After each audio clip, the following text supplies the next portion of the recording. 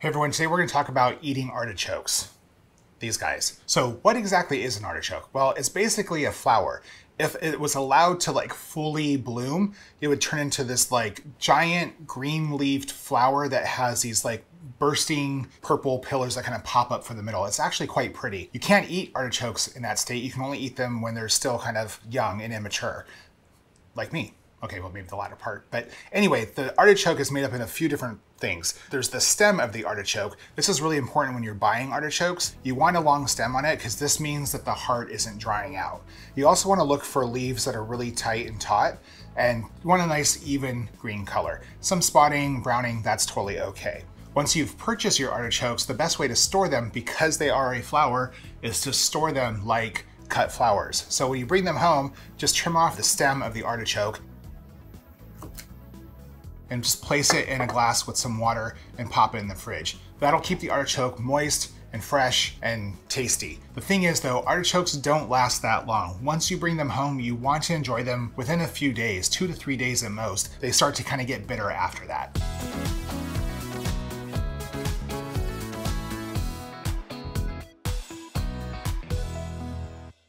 So how do you eat an artichoke? Well, there's a couple different ways you can cook an artichoke. You can boil it, you can steam it, you can braise it, you can bake it.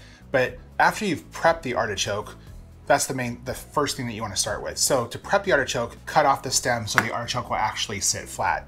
Then you want to trim off about a ½ inch from the top of the artichoke. If it happens to be one of those really armor-covered artichokes where the leaves have thorns on the top, take your culinary scissors and trim off any of the thorns on the artichoke.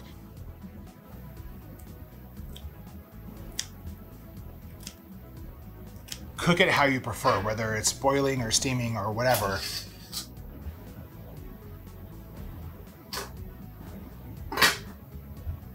But once the artichoke is cooked, if it's cooked perfectly, it should be really easy to eat. The leaves will actually just fall off as you pull them off of the artichoke. And there's a little bit of meat on the leaves, on the outer leaves, that you can scrape off with your teeth. As you get closer to the center of the artichoke, the leaves become more tender and you can actually eat even the whole leaf itself. When you get to the center of it, you'll find the choke, which is kind of furry and fuzzy. Don't eat that. You actually can choke on it. But below that is the heart. So you can scrape away the choke and then eat the heart of the artichoke, which is one of the best parts. So that's how you eat an artichoke. If you like this video, hey, give me a thumbs up. If there's something you want to see, drop a comment down below. If you'd like to cook like I do, I release new videos every single week, so please subscribe.